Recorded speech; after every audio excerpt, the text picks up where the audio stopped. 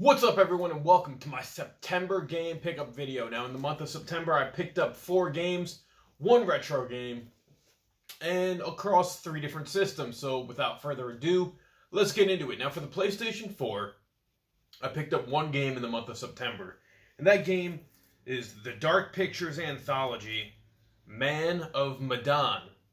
Well, at least that's how I'm pronouncing it. It might be Medan.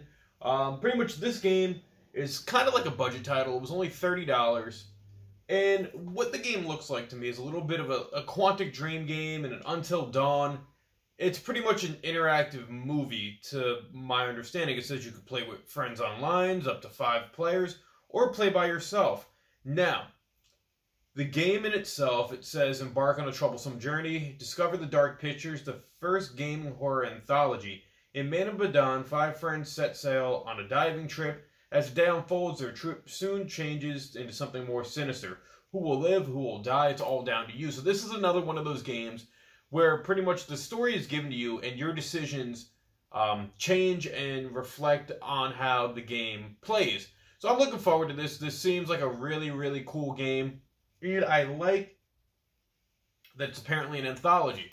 So, Man of Medan. Now, with that being said, I picked up another game that's basically an interactive movie for the PlayStation 2, and it's by one of my favorite companies, and they were just mentioned a little while ago, spoiler alert, that is Indigo Prophecy by Quantic Dream for the PlayStation 2. Now, Quantic Dream is the company that pretty much revolutionized interactive movies within video games, whether it be Heavy Rain, whether it be Beyond Two Souls, Detroit Become Human, but Indigo Prophecy is the one that kind of started all of that.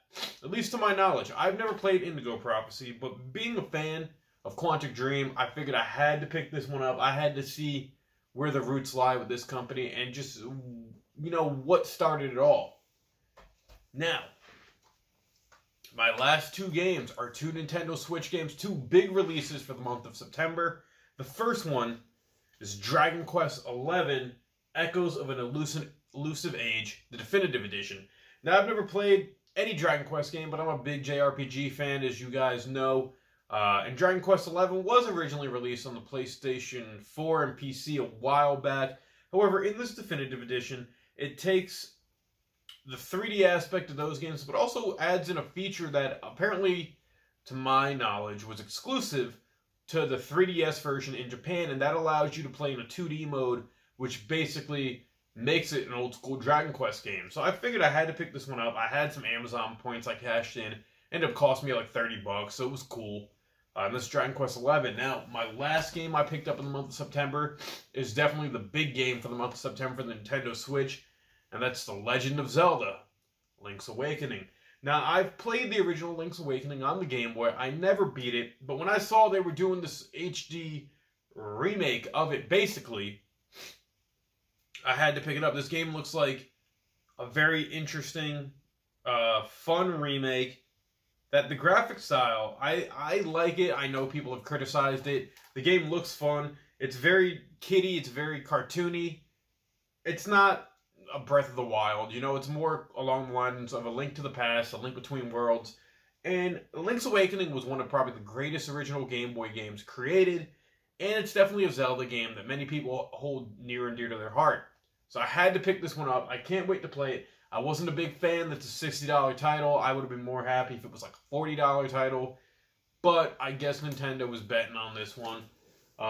So yeah, those are my quick little game pickups for the month of September. 4 games. Link's Awakening, Dragon Quest XI, Man of Medan, and Indigo Prophecy for the PlayStation 2. Now, I know it wasn't a big pickup video this month. I did go down to Colombia, as you guys probably already know. I spent a lot of money down there. But I'm still right now I'm playing We Very Few, which is a game I'm very torn on right now. My review will be coming once I beat it. But yeah, leave your thoughts on the comment section below about what you thought of those 4 game pickups. As always, thank you for watching. Like, share, subscribe. Until next time, guys, I'll catch you later. See you, bye.